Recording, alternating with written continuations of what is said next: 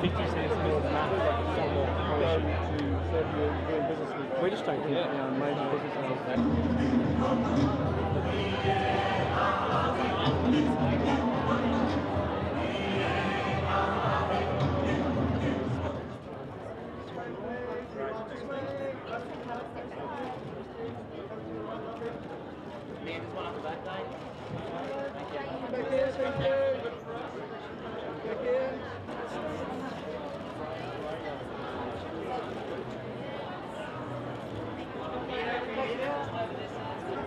Yellow shoe from the team. Yep, absolutely.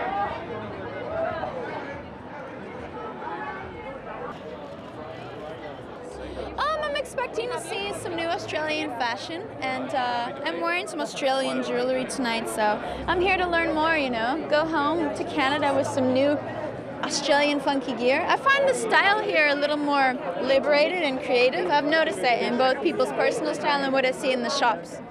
So when you're in the front row watching fashion shows, because I overheard you say that you really enjoy doing fashion. Yeah. So what are you thinking? You're doing a mental sort of shopping list in your head? Yeah, I think so. Well, our season is just starting, winter's starting in Canada and it's ending here. So I'm racking up on those sales items here in Australia. And, you know, I hope to pick up some great boots for fall. And a couple more bags. I'm bag obsessed at the moment.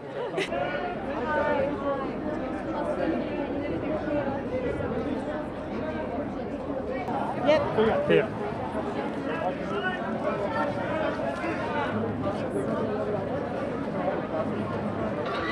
So far it's been really exciting. I've been learning a lot about it, and there's some great young designers that I'm really excited about. I love Easton Pearson and some of the people here today, so I'm excited. Will you be stocking up on any fashion to take home?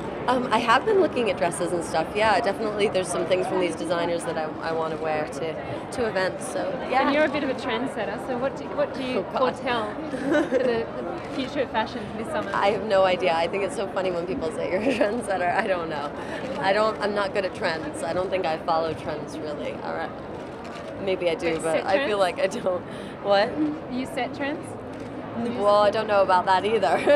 That's up to other people's opinions. I'm pretty excited about it.